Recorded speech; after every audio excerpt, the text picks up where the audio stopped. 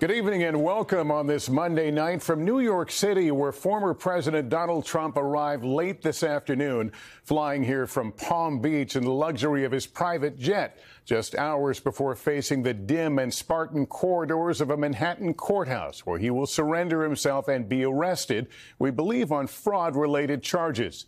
His court appearance tomorrow afternoon expected to coincide with the unsealing of the actual indictment against him, when we may know more for the first time the seriousness of the crimes Mr. Trump is accused of. The arraignment process may spare Mr. Trump some of the indignities associated with a surrender, which typically involves handcuffs, fingerprinting, and a mugshot.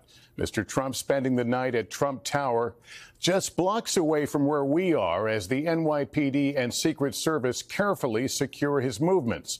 New York's mayor tonight warning would-be protesters to control yourselves. Garrett Hake leads off our coverage. Former President Trump touching down in New York City tonight, walking off his plane into a waiting vehicle at LaGuardia Airport, escorted by the NYPD and Secret Service through Manhattan, waving as he then walked into Trump Tower. All ahead of a history-making appearance tomorrow before a New York state judge, the first former president to face criminal charges. Tonight, the mayor with this warning to any protesters outside Mr. Trump's arraignment. Control yourselves. New York City is our home, not a playground for your misplaced anger. President Biden was asked if he's worried about unrest. No, I have faith in the New York Police Department. The NYPD now coordinating with the Secret Service to keep the former president's visibility low during his processing at the courthouse in Lower Manhattan. Sources familiar with the planning say Mr. Trump will be fingerprinted, but likely won't have a mugshot or DNA swab taken. Secret Service agents will never be more than arm's length away from him. The former president expected to be arraigned on some 30 document fraud-related counts, according to two sources familiar with the still-sealed indictment. His attorneys vowing a not guilty plea. He's gearing up for a battle.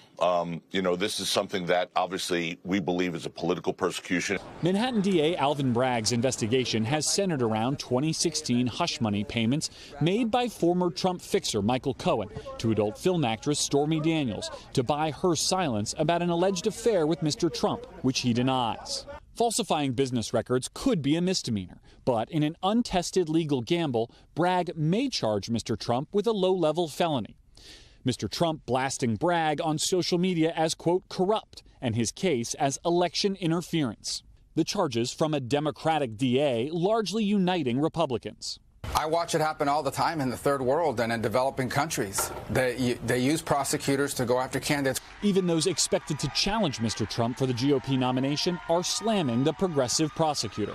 He doesn't want to charge people with felonies. So now he turns around purely for political purposes and indicts a former president on misdemeanor offenses that they're straining to try to convert into felonies.